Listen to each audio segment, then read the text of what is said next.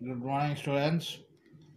Today's revision class we are going to discuss about CPU scheduling algorithms.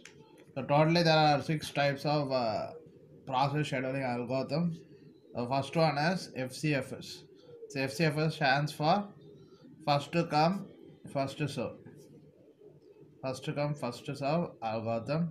And second one is shortest job first, SJF.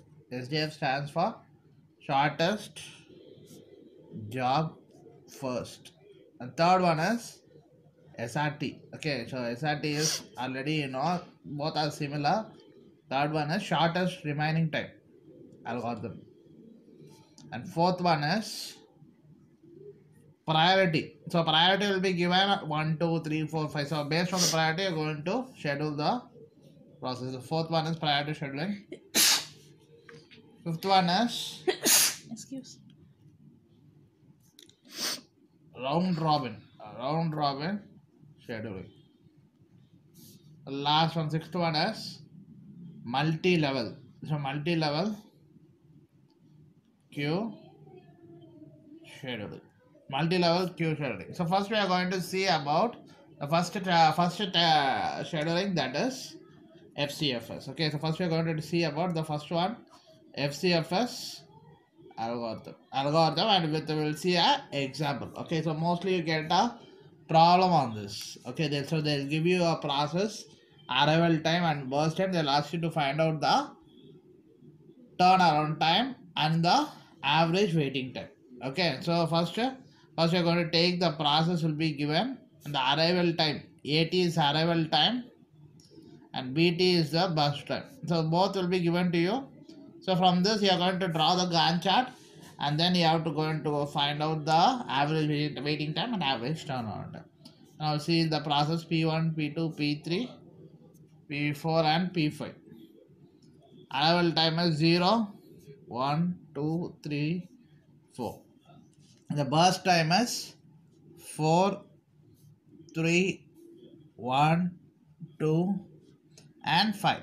So now we are going to see about, in this first we are going to find out the average waiting time and turnaround time. So these two we are going to find out, and the Gantt chart. So basically you will get 13 mark on this question. Okay, so all FCFS, SJF, priority, round robin. So all these 4 combined together will get 13 mark. So in this video we're going to see about FCFS or alone FCFS. So first you how to draw the Gantt chart.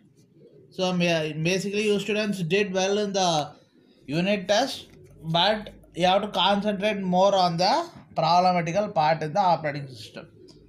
So first for FCFS, first come, first serve process. So first P1 will be allocated in this cell. Okay, so now after this P1, next is P2 because arrival time is 1. Okay, so P2. So next P3 because of 2. Okay, so next P4, 3. Next P5 is 4. So first you are going to take the burst time. The burst time is, so start with 0. Okay, so 0 to 4. So next P2 next add 3, 7. Next 7 plus 1 is 8. 8 plus 2 is 10.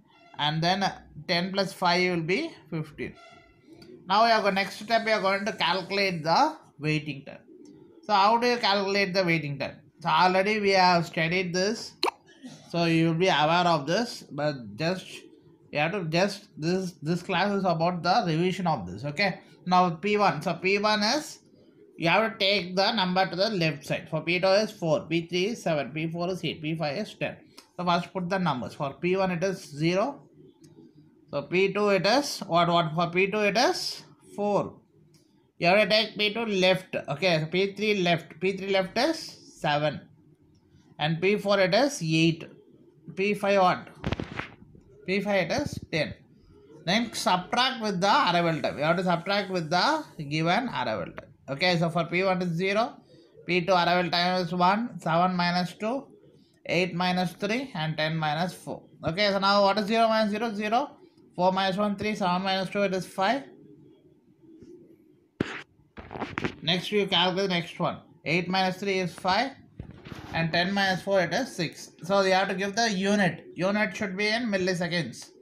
Everything milliseconds. Now you are going to calculate the average. Average equal to sum divided by number of quantities. Okay, so now average waiting time is the sum 3 plus 5. Okay, 0 plus 3 plus 5 plus, okay, 5 plus 6. So what is the sum? The sum will be 10, 16 and 19. Okay, the sum is 19 divided by 5. So what is 19 divided by 5? What is the answer? 5 3s are 15. So 15 4. So answer is 3.8 milliseconds. So this is, you will be aware of this. Okay, if you do this FCFS correctly, you will get the total mark for this FC. Marks will be at 4 marks for this FC. So 4 marks for SJF, 4 marks for power. So mark will be allocated based on your. So 4 plus 3 plus 3 plus 3 you get. So now how do you calculate? The next one is you are going to calculate the turnaround time. So how to calculate the turnaround time? So what turnaround time already you know, this is similar to the waiting time. So P1 completed. So before waiting time we have seen the left, but for you have to see the completed process in P1. Completing at 4. So next 4 minus 0, it is 4. Okay, so next P2. So where is P2 completing? Completing at 7.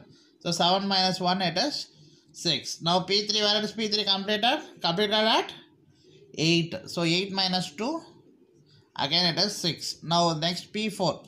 P4 where it is completed? Completed at 10. So 10 minus 3, 7. Now P5. Where is P5 completed? P5 is completed at 15. So 15 minus 4. 15 minus 4 is 11. So now your next step is average turnaround time. Average turnaround time is add everything. 6 plus 6 how much?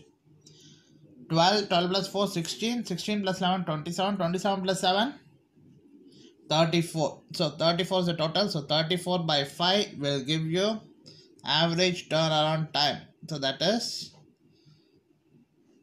5 6 are 30. So 6.8 milliseconds. Okay, so this is the wait. So this is the answer. Okay, this is the average waiting time and this is the average turnaround time. So in this tutorial we saw about FCFS. So the next tutorial we will see about SJF. Thanks for listening.